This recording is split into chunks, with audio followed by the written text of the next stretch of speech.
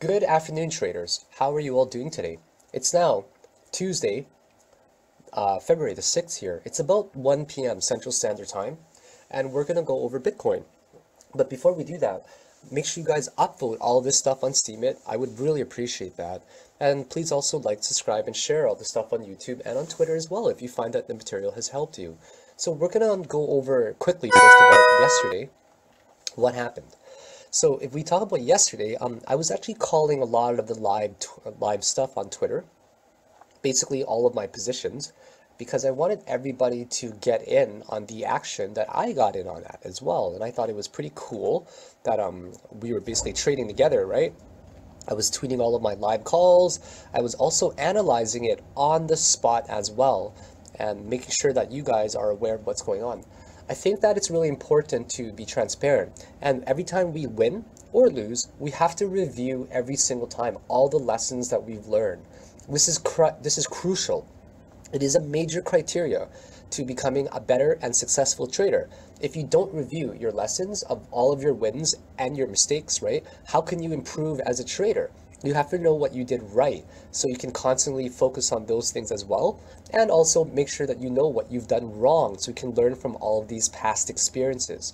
So what I used to do was I used to keep like a massive document of all of my wins, all of my losses, and I would review it very thoroughly after each trade because I needed to know exactly where it went wrong and exactly where it went right. So let me explain to you, first of all, the mechanics of a falling wedge. A falling wedge does something like this, and it does 5 touches. So a falling wedge has 2 sloped support lines, right? Like that. A slope resistance and a slope support. And this can only happen officially, okay? Officially, it can only happen in the ending 5th wave. Now, it cannot be in the 3rd wave position, okay? Wedges don't happen in the 3rd wave. Occasionally, you will see it on an A wave, but it is rare. It is usually found on a 5th wave. So it's called an ending 5th wave diagonal or a leading 1st wave diagonal, right? That's how you find them. And then when it gets to the bottom here, it wants to break out. And that is a key thing to know, that it wants to break out there. And we are about to do something very massive. So you guys have to watch this. You have to pay attention to this video because something big is going to happen in the next little bit. And I want you guys to get in on it, okay? And now another thing I'd like to talk about is Elliott wave with Fibonacci retracement, so you guys understand some of the theory that is going on, all right? So some of the theory goes like this. This is Elliott wave right here. I'm just trying to, it's lagging right now a little bit. There we go. So Elliott, I'm going to draw a little bit better. This is a pretty sloppy drawing, I'd say.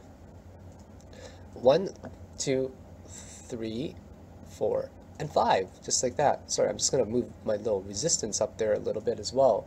Make sure that we all don't get bull trapped or anything like that in there. So then we take our Fibonacci retracement for wave 1, or sorry, for wave 2, only in the wave 1 territory. And then we take retracement for wave, sorry, this will come up a lot. You guys will see it from now on come up a lot, my alerts. And then we take Fibonacci retracement for wave 3, or wave 4 rather, only for wave 3. And then finally, when the whole 5 wave completes, we take Fibonacci for waves 1 to 5, and we try to find a reasonable place to buy back in. And yesterday, I was tweeting about basically all of these targets. I was doing it on a 1-minute time frame, so you guys knew exactly what was going on yesterday, right? When you do it on a 1-minute time frame, a lot of people will say, oh, you're trading on a 1-minute time frame? Yeah, you got a problem with it that I can trade on a 1-minute time frame and you can't?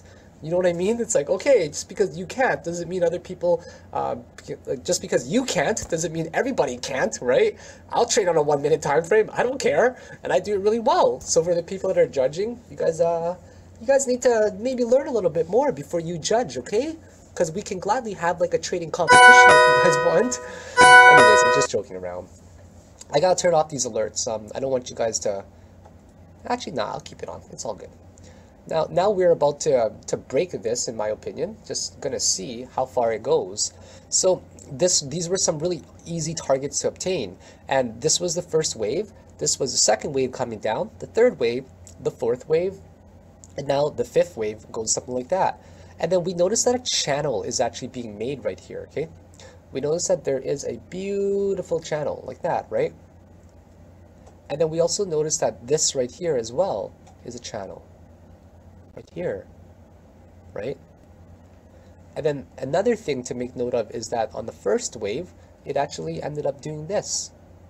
It ended up making a diagonal upwards. So this is called a leading first wave diagonal. And this leading first wave diagonal right here, it ended up breaking downwards. And because it broke down, we were easily able to obtain some targets. And let me show you guys how we do that. First of all, we take our trend line as our support right here. And then for Fibonacci of the first one, it actually retraced a lot, okay? And I want you guys to know for a first leading wave diagonal, that the wave 4 can overlap, okay? You guys really need, the majority of my comments that I see is people saying, oh, wave 1 territory and 4 are overlapping. You guys really need to read a few more books before you comment on things like this, because it's a very rookie kind of mistake, right? If you don't know all of the different rules and stuff as well. So here we're looking like it's making a leading first wave diagonal. That's actually going to break down. I believe it's going to go to about 7,200 right now before it breaks this resistance right here, because it always likes to double or triple test something before it breaks it, okay? So now what we did was we took our Fibonacci retracement, and surely enough, right? Sure enough, when we draw this sloped support right here, what we see is it gets to a 382 level. So this would have been a very good place to buy it right here, right around here.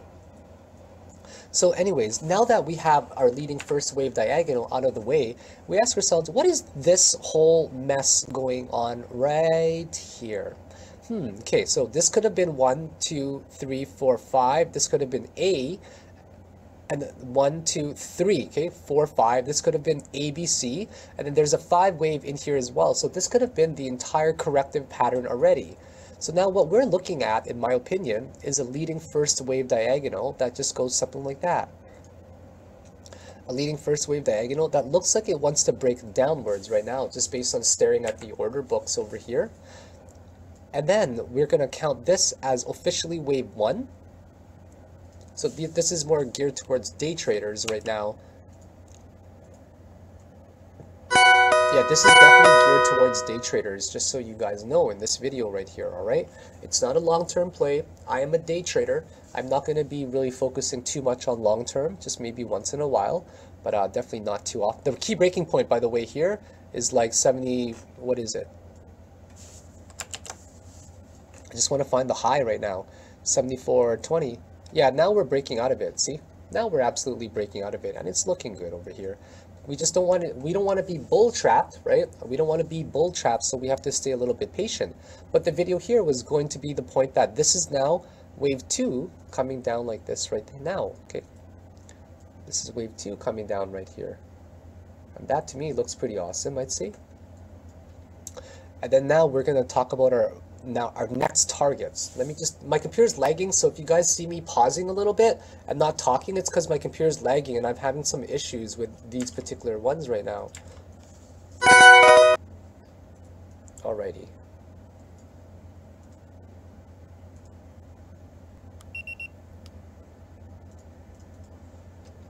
Sorry, I'm just buying into a position right now, actually.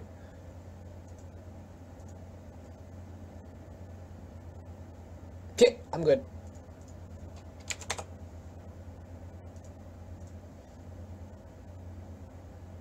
Sorry, just give me a second, guys. I'm buying into a position. I want to go long on it. We broke it, okay? We broke it, so I have every reason to go long on it right now. There you go. So now we're going to talk about some targets, okay? We're going to talk about some targets, and I'm going to tell you guys what my intentions are. Now, what we do after this is done is we take our Fibonacci retracement from right here to right here to right here, and then we're going to go for a 1618 extension. So now it looks like we are breaking out of there very, very clearly right now. And based on our extension, we have 2 different targets, okay? We're going to go for this target right here, in my opinion. That would make sense. One target could be here, and then our second target is right there. And this is all just based on our first wave count that we have right here. And it's no doubt that we're breaking up, right, guys? Like nobody could even argue that for a moment that we're breaking up right here. We have officially made our first wave right here. We have now made our second wave right here. And then now we are working on our third wave. If this was our first wave like that, then our second wave is right there, like that. So I will be going for a general target between basically 8,200 and 9K. That's going to be my longer term targets. Not even long term. This is my day trading, guys. So yeah. So that's one target. So actually, you know what? I'm going to go over Elliott Wave in here, and we're going to just draw it out for what I think it could possibly be. Because we do want to get a 5-wave count, right? So something like, it could be something like that, where that's 1, okay? This is 2 right there. 3 could be somewhere right there, we'll say. We'll just say 4 is somewhere right around here, just as an example. This is just an example. And the 5th wave is there. I'm very conservative, and that's something that you guys have to understand, okay? I'm a super conservative trader. I always go for my wave 3 with a 1-to-1 extension slightly higher than it, because I assume that wave 3 is often the longest and never the shortest. And I need to let you guys know right now that we are making a very parabolic move, okay? This is a super parabolic move up right now, and there's a lot of opportunity to make money. We are now officially in a short-term uptrend. We have not confirmed anything for the long trend yet. Nothing long-term at all yet. So I need you guys to understand that this is not like a long-term call or anything, and this is just to go over some of the things that we've gone over before. So we have officially closed above here already, above this previous resistance of 74.20. It was right over here. We are well above it. We are moving parabolically up right now as well. So it's making I'm sure everybody's pretty happy right now. Let me just give me 1 second here. I gotta check my position as well. Yeah, definitely want to check my position here. I think we're gonna end up going even a little bit higher than that right now before we end up coming down. But do you guys notice what I'm talking about with a parabolic move like that? See, look at the moving average, right? It's parabolically moving up. The biggest mistake that people make is taking profit too early during a parabolic move up. Now on the 5-minute chart as well, we are absolutely in a massive uptrend right now, okay? I'm gonna show you guys it on the 5-minute chart. There you go. On the 5-minute chart, it's parabolically moving up. On the 15-minute chart, we have also confirmed an uptrend on as well. We're well above the EMA. On a 30-minute chart as well, we are confirmed on an uptrend right now. On a 45-minute chart, we have confirmed on an uptrend. On a 1-hour chart, we have not confirmed it on an uptrend yet. Once we get to an uptrend on the higher term, that's where it's going to get fun, guys. It's going to get incredibly fun, and I'm going to give you guys a lot of play-by-play, so you guys have to make sure you focus and make sure that you guys work just as hard as I do, because I don't think that you guys know anyone in the crypto space that puts in the time that I do, right? And you guys know the amount of time that I put in.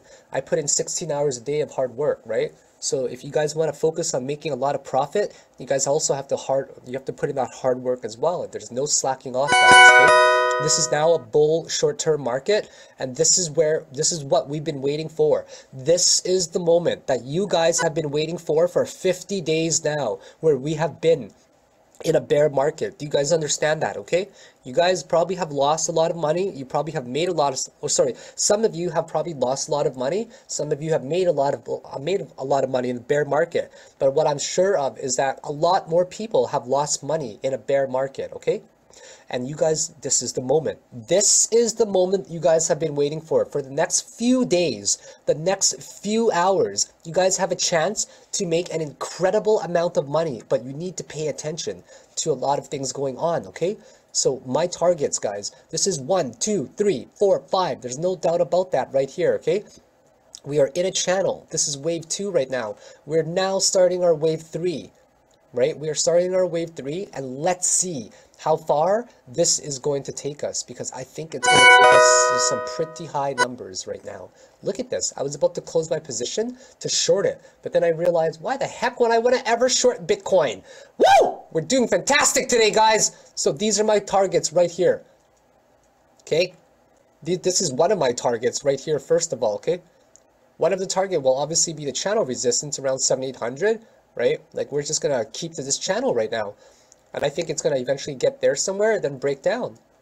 Okay, these are my quick thoughts, guys. These are my quick thoughts on Bitcoin. I just wanted to leave you guys at that for now, and I hope you guys have a fantastic day. You guys just review the video if you need to know what's going on and where the targets are. And other than that, have yourselves a fantastic day, traders. I would really appreciate an upvote on Steemit. And make sure you also like, subscribe, and share to all the material as well on YouTube and on Twitter. And if you guys absolutely love it and you want to let me know I'm doing a great job, you're welcome to donate to the Luna and Philicon cryptocurrency piggy bank. And all of it just goes towards her vet bills. On that, have a great day, traders. These are my targets, and I stand by them. Bye now.